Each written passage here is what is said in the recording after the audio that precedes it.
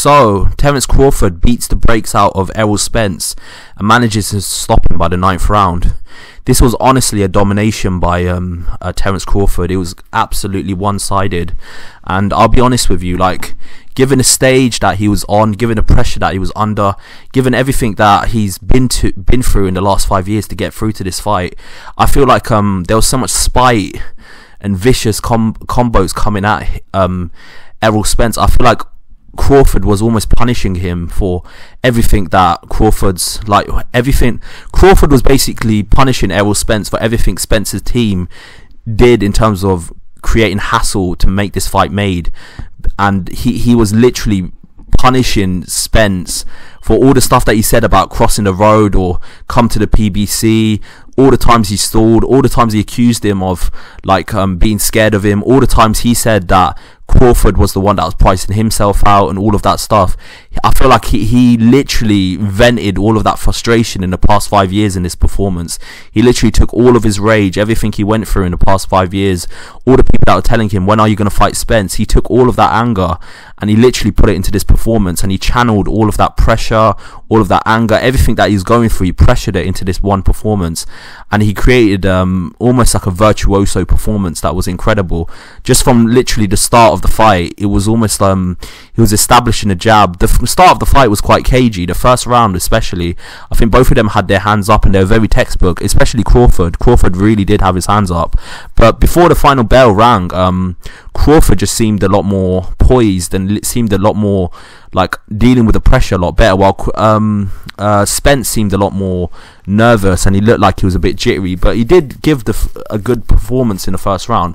The first round, I would actually class that a bit of a draw because not much happened. It was very cagey. But then the second round happened, and that's when everything started to light up. It became a bit more close, and then I believe Spence landed like a right hand, and Crawford done I think it was like a 2-1 combo, and Crawford's punch got there a bit quicker, and it made Spence drop on the floor. And when that happened, literally the whole crowd went crazy, and I think it shocked Spence. Spence never saw it coming. It literally shook him up, and he was like, what just happened? How am I on the seat of my pants so early in the fight? And then when he got up, he just did not seem like himself for the rest of the fight. He seemed jittery, but I will give credit to Spence. Spence, as he does dole out a lot of punishment when it comes to his opponents. Generally, like, he does bash them up, but he can take one as well. Like, he took a absolute shellacking in this fight. So when he did get up in the second round, he just seemed like his legs were gone. But then the third round, after that brief scare, he put it on Crawford straight away. He tried going inside and doing body shots, but it just wasn't enough. Crawford's defense is incredible in terms of his head movement and his guard, but his ability to actually cover up against body shots and his inside fighting ability is incredible too. That's one aspect of this game that's really underrated. And eventually, like, he started establishing a rhythm, and I think he dropped Spence again. When Spence managed to catch a punch on him, he dropped him again.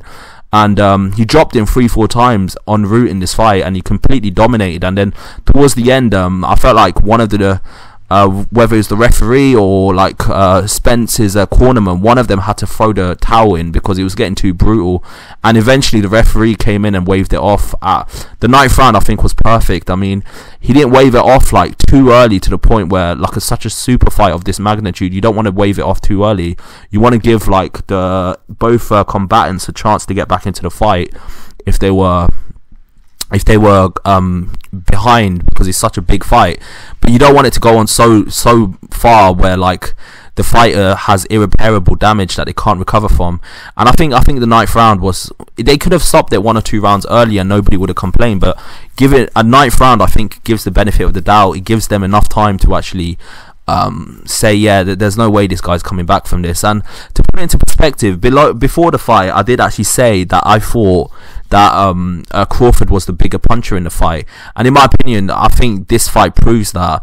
I mean, Spence is seen as a pretty hard hitter, but he's not a puncher. He's someone who grinds you down with sustained pressure and then eventually breaks you down, and you capitulate under his pressure and eventually fall. But with Crawford's a genuine puncher. This guy in his last 11 title fights have all been knockouts. he's a special generational talent that I think is going to come once in a lifetime, if that. I mean, he's accomplished something today that's incredible, and in my opinion, he's number one pound for pound.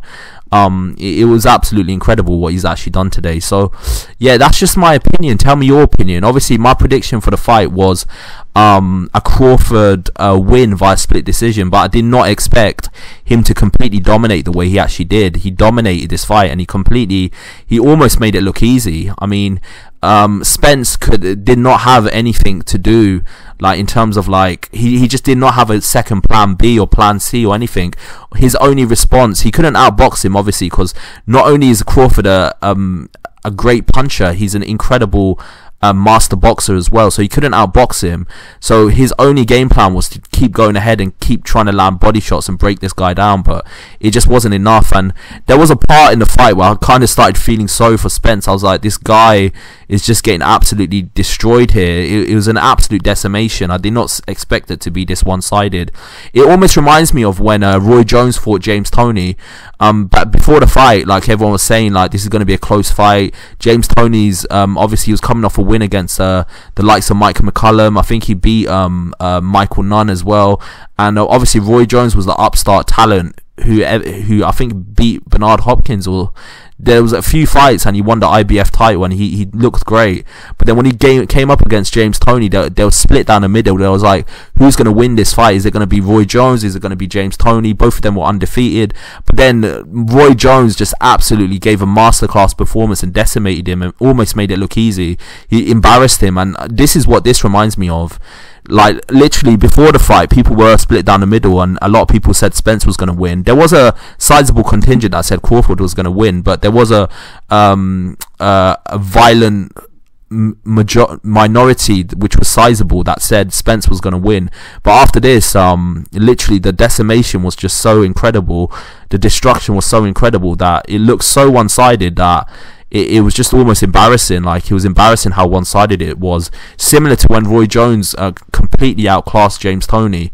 So this is just my opinion. Tell me what you think about this fight. I think this could be like the performance of a lifetime for Crawford. I don't know how he's going to up this one.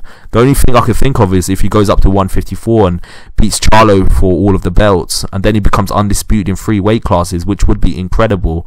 He's already done it in 2 weight classes. If he does it in 3, that'll just be something else. But yeah, this is just my opinion. Tell me your opinion. What do you think about this? Do you think what I'm saying is true? Do you think what I'm saying is a lie? Do you think I've overlooked the point? Tell me what you think below, and like and subscribe to the channel. I've got a lot more content coming your way. Peace.